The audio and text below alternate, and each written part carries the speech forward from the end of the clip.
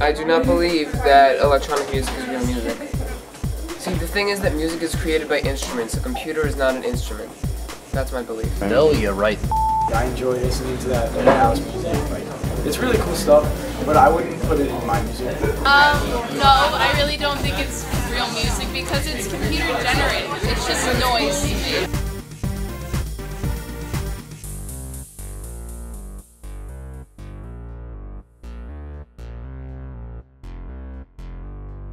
I've been playing in bands since I'm 15.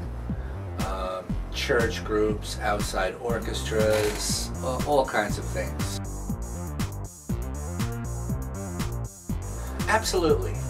I think music can be created on any number of instruments or any kind of sound. I'm pretty open. I did take an electronic music course at Stony Brook with Professor Boulant-Erel. This was back in the early 80s.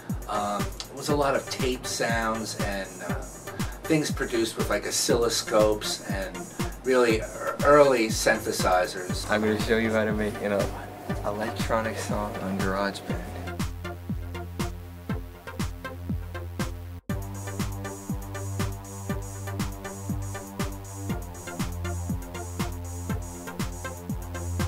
So I just recorded this melody, and let's say I don't like exactly how it sounds. Like that I have the ability to drag the note to the spot that I would like. I mean, this is not something you'd want to listen to right away, but that doesn't mean you wouldn't want to listen to any of them, and that doesn't mean making one is easy. People get hung up on the idea that the sound palette that a work uses defines whether or not they consider it music. That's bogus.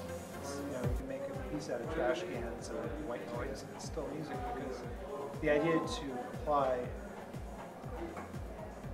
a series of decisions, an organizing principle, preferences, choices.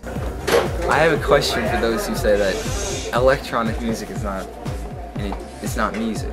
Well, music is a form of art, and no one complains that digital art, like pictures that people make, they don't say, oh, that's not real art. So there is zero difference between electronic music and electronic art.